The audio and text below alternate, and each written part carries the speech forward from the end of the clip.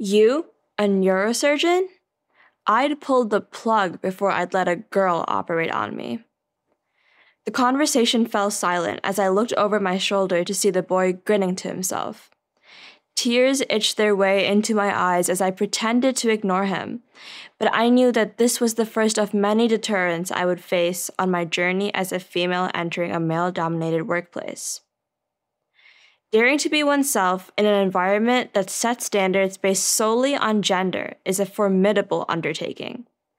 Courage is birthed from confidence, but women are disallowed from taking pride in themselves for anything less than perfection.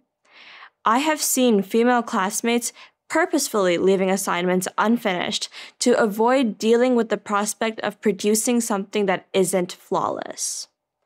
Working towards acceptance in surroundings that promote this kind of self-sabotage is nearing impossible with every passing day.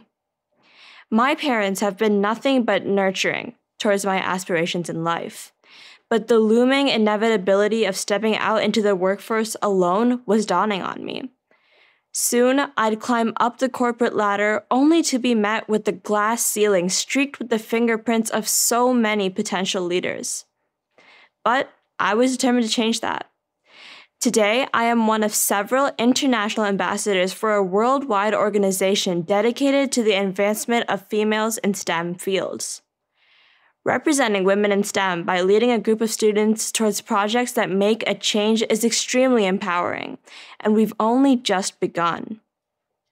Our local chapter is currently collaborating with the student government to create a gender parity goal for the 2025 to 2026 academic year, where we anticipate seeing increased female involvement in male-dominated advanced STEM classes at my high school. Instilling young women with the confidence with which men have been inculcated since birth can have hugely advantageous results, which is why recruitment is so important to us. Courage is something that I have worked towards and am still reaching for today. I am now spearheading multiple school-wide projects for raising awareness of gender disparity in STEM. In a further attempt to build a legacy, I am also currently executive president-elect of our student council for the next academic year.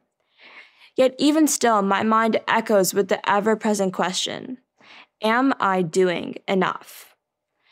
The answer, I learned, is simple. Worth cannot be singularly defined, not by gender, race, socioeconomic status, or anything for that matter. Something that discrimination inadvertently helped me realize is that my abilities as a professional will never be reduced to my gender. My career ambitions have shifted, naturally, with time and exploration of other interests, but not at all because of the disparaging remarks I received and continue to receive from ill-wishers. The road I construct for myself will never be a straight line, but I've come to terms with the turns. My devotion to medicine and dedication to female advancement are fused in perpetuity, a fusion from which no one could ever pull the plug.